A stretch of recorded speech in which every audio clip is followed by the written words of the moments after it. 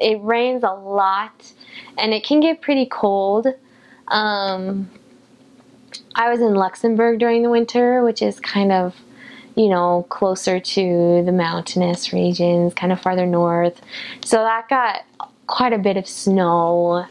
I mean, it's not like we were buried in it all the time, but you'll want some good snow boots. We wore at least 2 pairs of tights every day during the winter. And then during the summer, they don't really do air conditioning because it's only like a few weeks that it's really hot.